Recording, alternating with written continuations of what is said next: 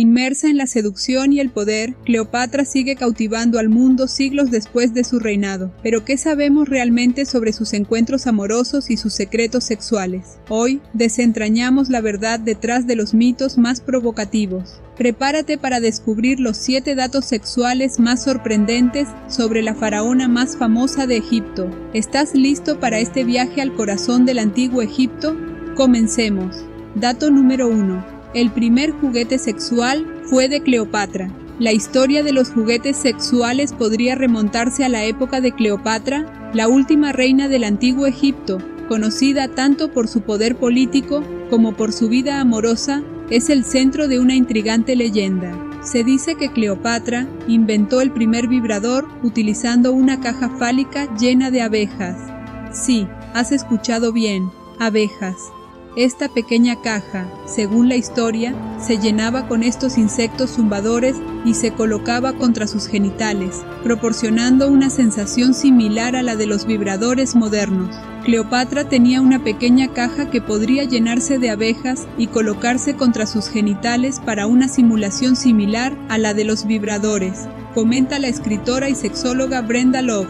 De esta manera, el psiquiatra Philippe Brenot explicaba que el artilugio de la faraona estaba fabricado de papiro. Dato número 2. ¿La verdadera reina del sexo oral fue Cleopatra? La figura de Cleopatra VII, la última reina ptolemaica de Egipto, ha sido objeto de fascinación durante siglos, no solo por su crucial papel político, sino también por su vida amorosa y sexual, ampliamente mitificada. Uno de los aspectos más controvertidos y sensacionales de él es su relación con el sexo oral. En el antiguo Egipto, la prostitución no era ilegal e incluso se consideraba sagrada. Las familias solían entregar a sus hijas más bellas a los sacerdotes del templo. Una vez satisfecho el gusto del sacerdote, se les ordenó abandonar el templo. Muchas de ellas se dedicaron a la prostitución hasta casarse. Las que no son consideradas, o no siempre lo son, prostitutas, son felatrices, que se dedican únicamente al sexo oral. Su apariencia los diferencia del resto de la población, por lo que todos los ciudadanos pueden reconocerlos rápidamente, especialmente por sus labios de color rojo intenso. Según muchos estudios, el sexo oral tenía un significado casi sagrado en el antiguo Egipto. De hecho, en sus orígenes se cuenta cómo Osiris fue derrotado por sus hermanos, y sus diversas partes anatómicas fueron esparcidas y recogidas por Isis.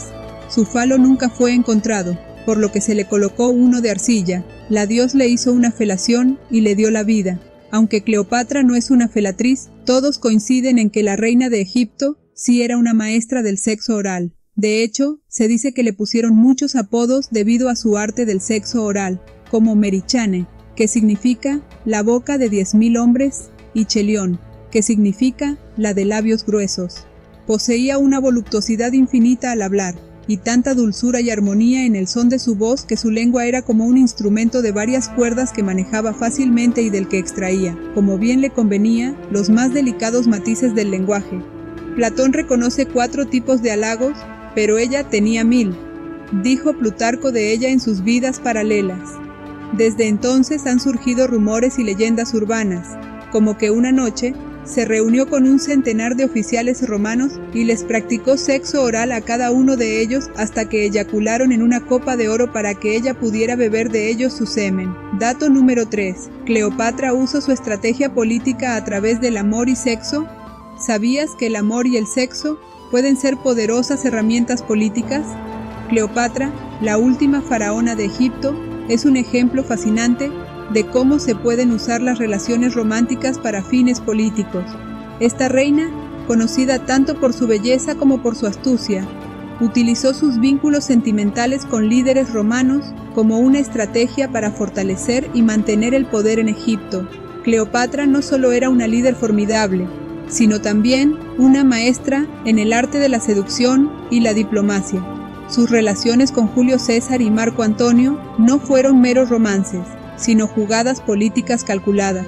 Con César, estableció una alianza que solidificó su posición en Egipto tras un periodo de inestabilidad. Su unión con Marco Antonio, por otro lado, fue un esfuerzo para crear un bloque de poder en el Mediterráneo oriental que pudiera resistir la creciente influencia de Roma.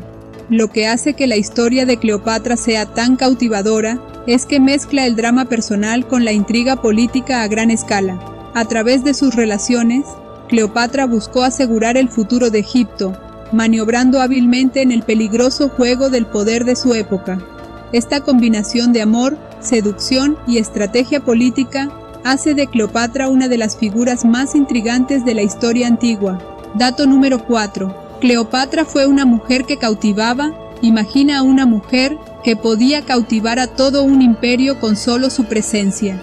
Esta es la historia de Cleopatra, la última faraona de Egipto, famosa por su habilidad para hechizar a quienes la rodeaban. Más que su belleza, era su inteligencia, carisma y astucia política lo que dejaba a todos fascinados. Cleopatra no solo gobernó un reino, sino que también dominó el arte de la influencia. Su educación, que abarcaba múltiples idiomas y conocimientos de filosofía, junto con su habilidad para entender y manipular las dinámicas de poder, la hicieron destacar en un mundo dominado por hombres. Fue capaz de entablar alianzas cruciales y manejar las complejidades de la política del Mediterráneo, todo mientras mantenía su reino independiente y próspero. La leyenda de Cleopatra va más allá de sus romances con figuras como Julio César y Marco Antonio. Fue una gobernante que utilizó su encanto y su mente para navegar en un mundo turbulento, asegurando su lugar en la historia como una de las líderes más fascinantes y poderosas de la antigüedad. Dato número 5. Influencia de la diosa Isis. ¿Alguna vez te has preguntado cómo la mitología puede influir en la imagen de un gobernante? Cleopatra, la icónica faraona de Egipto, se asoció estrechamente con Isis, una de las diosas más veneradas en el antiguo Egipto, conocida por su poder en la fertilidad y la maternidad.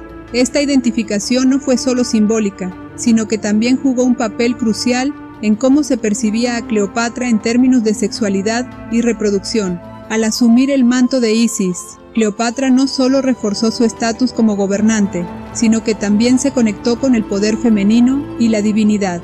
Esta asociación con Isis le permitió a Cleopatra presentarse como una figura maternal y protectora de Egipto, una estrategia que fortaleció su imagen entre sus súbditos.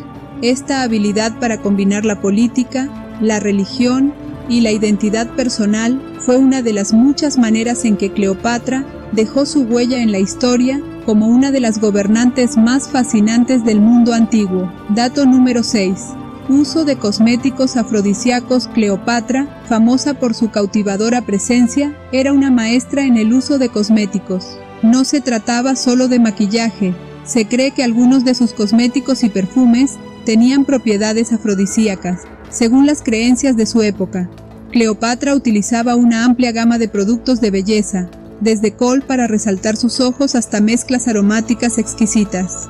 Estos cosméticos no solo mejoraban su aspecto físico, sino que también jugaban un papel en su aura de seducción y poder. Su habilidad para usar estos elementos no solo refleja la cultura de la belleza del antiguo Egipto, sino también cómo Cleopatra entendía y utilizaba su imagen personal como una herramienta de poder y influencia.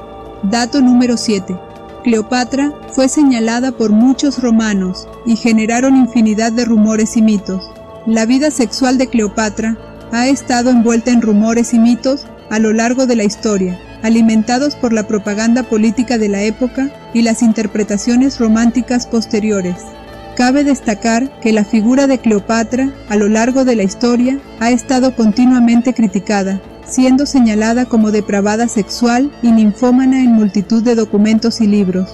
Los primeros en criticarla y escribir sobre el carácter libidinoso de la egipcia fueron, entre otros, los autores romanos Virgilio y Horacio, muy afines a Augusto, el gran enemigo de Cleopatra. Por tal motivo no les importó exagerar sobre la personalidad de esta. También son numerosos los escritos que se realizaron durante la Edad Media, en los que sin evidencia alguna se hablaba de la personalidad libertina de Cleopatra, sobre cómo mantenía relaciones sexuales en un mismo día con un centenar de soldados o de los esclavos sexuales que tenía a su disposición. Y así, hemos viajado a través del tiempo para explorar y desmitificar los aspectos más íntimos de Cleopatra, una figura que ha trascendido la historia no solo como líder, sino también como símbolo de seducción y poder. ¿Qué te parecieron estos datos? ¿Cambian tu percepción sobre la última reina del Nilo? Déjanos tus pensamientos en los comentarios. Si te gustó el video, no olvides darle me gusta y suscribirte para más contenidos fascinantes como este.